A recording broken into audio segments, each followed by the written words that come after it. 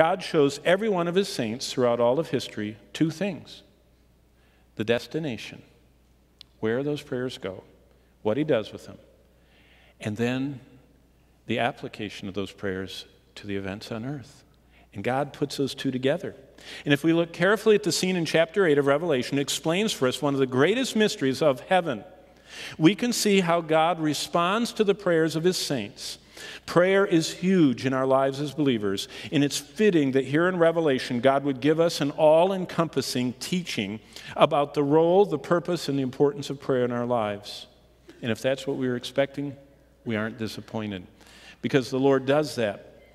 Just as Jesus commanded his disciples to pray the disciples' prayer. Now, do you remember that? Our Father who art in heaven. Do you remember when we looked at the stages of that prayer?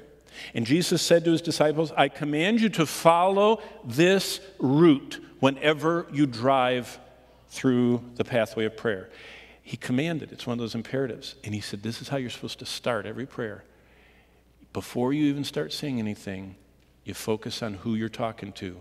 The all-knowing, the all-powerful, the everywhere present, all-caring, all-loving God of the universe that never slumbers or sleeps. Surrounded by holiness, he is hallowed, is his name. And he says, once you do that, you say, before I say anything, I want you to rule in my life, and I want whatever your will is to be done. And then I can start sharing my prayer requests. See, that whole setup is what the Lord is emphasizing. And what he says is, I want you to know this. I capture, I get it, I hear it. You know, my kids were showing me something interesting. I always am learning from my children. They're constantly enlightening Bonnie and I as old-timers. And they were showing us something. They were with their phones. They were texting. You know, kids text. The average child texts way too much. They've lost their verbal skills. I mean, they stay up all night, you know, thumbing their phones instead of sleeping. But they showed me something curious. They sent one of their friends a text, and all of a sudden below the text, there's a little balloon and 4 little dots. I said, what's that? They said, that means that they're looking at it, and they're getting ready to respond. So we watched, and they did this because they knew this person. They knew the person would look at it and not respond. And so the 4 dots came up, and they said, watch. And they left. And there was no reply.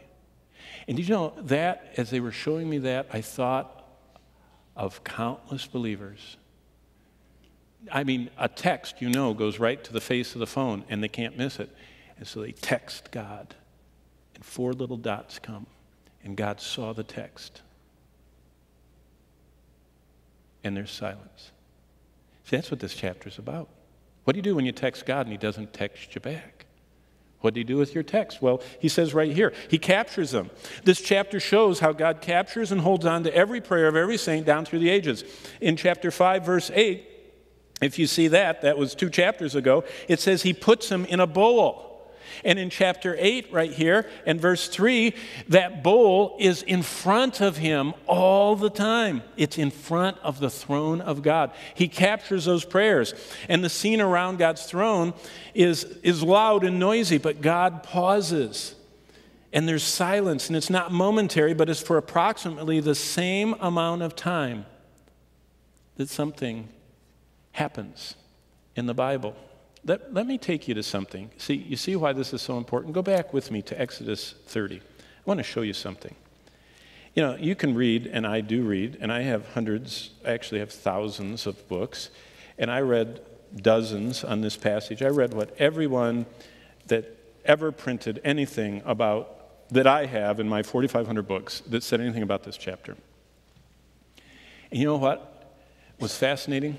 They all are going on, and finally one said, well, if you go back to Exodus 30, you'll figure it out. And so I went back to Exodus 30. Look at Exodus 30 with me, because all of a sudden, if you don't understand Exodus 30, you don't understand what altar is in heaven. I mean, why is there even an altar in heaven? What on earth is God doing with an altar in heaven? I thought altars were in the Old Testament, right? Isn't that what most people say? I know many people, they don't even need an Old Testament. They just carry around a New Testament, because that Old Testament stuff, that's just Old Testament. Well, God is still operating on Old Testament stuff. Did you know that? Because he doesn't change. And if it was true and unchangeable, immutable truth, it's still true today, and it's not going to change in the future. And so what he shows us is, way back in Exodus 30, he had this little altar. In fact, I'll show you a little picture of it. There are a lot of chapters. In fact, there are 25 chapters describing this stuff that's on the screen. It takes 2 chapters to describe the creation of the entire cosmos and 25 chapters to describe the tent.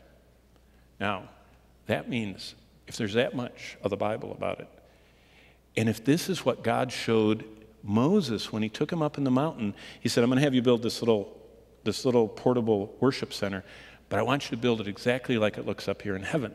He showed him the heavenly set of objects. And Moses brought down engineering plans to build this thing exactly the way God specified. And there's so much. Look in verse 7 of chapter 30, this little incense altar. And by the way, the incense altar, if you go from the right on the screen, there's the brazen altar, burnt offering, then there's the laver, and then there's this curtain, this wall. You go into this little room, and it has 2 chambers. The front chamber on the left has the menorah, the golden candlesticks. On the right-hand side, as you're walking through, it has the showbread, the bread of the face, it's called. And then you bump into what we're looking at this morning, that gold dot up there that is in the far left of that first chamber is the golden altar of incense. And look down in verse 7, Aaron shall burn on that thing, God said, sweet incense every morning, and look at verse 8, at night, twilight. And so the day of worship in the tabernacle and temple started with the high priest going there, or one of his designates, and burning incense, and then that smoke rose while they were doing all the other sacrifices all day long. And then the day closed, verse 8, with the twilight. And so why? Well, we don't have time to, and we will in the future, but what is going on is the tabernacle incense offerings are telling us something. That God's tabernacle layout brings us directly in front of the throne. Back on that picture, the wall where and I'll go back and show it to you, that wall, on the other side of it was the Ark of the Covenant. The Ark of the Covenant had this Shekinah glory cloud hovering over the top of it. In fact, when the high priest came in on the Day of Atonement once a year and brought this little vessel of of blood, he brought it in and he had to reach under the flame and on top of the box and pour the blood without burning himself from this Shekinah glory cloud of fire that always hovered over that, and that was representative of God's presence. So only once a year could anybody get in by God's presence, but all day long, that little golden altar had smoke rising, which was a picture of prayer, which takes us, you see, prayer connects us right to the throne. And so what God is trying to say is that prayer is our greatest, most powerful way to lift us before the very face of God. Jesus is our intercessor. He opens the door. That's what all those doors in the tabernacle were. The Spirit of God holds and shapes and edits our prayers. That's what Romans 8 is about. Romans 8 says we don't even know what we should pray for like we ought to, but the Spirit fixes our prayers.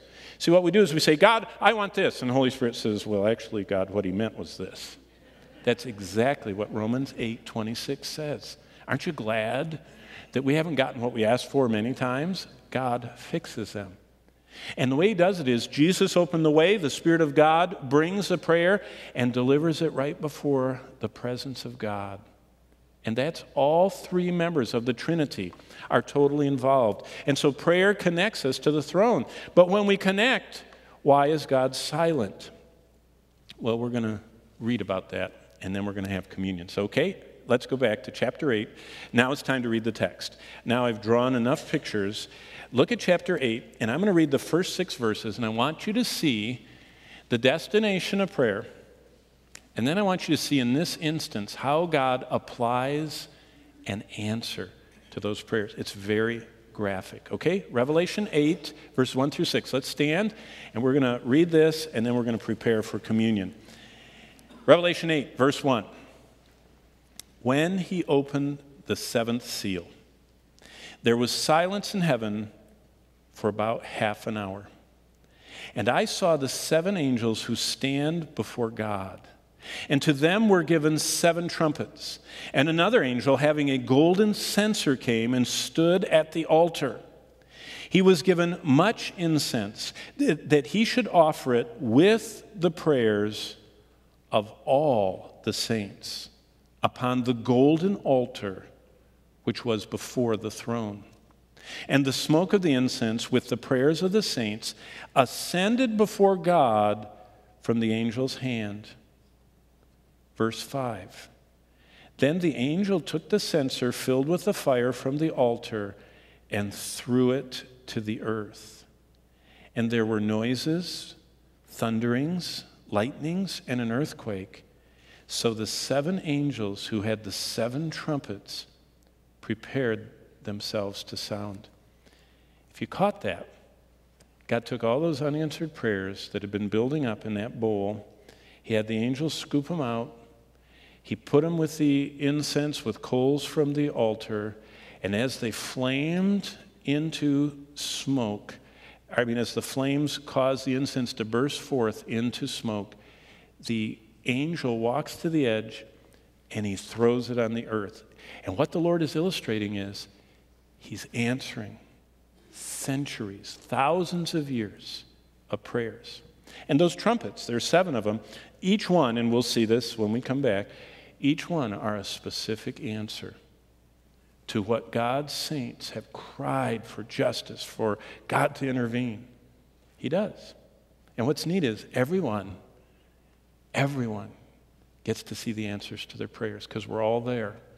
And we'll all finally connect the dots. And we'll see God doing what we ask him to do.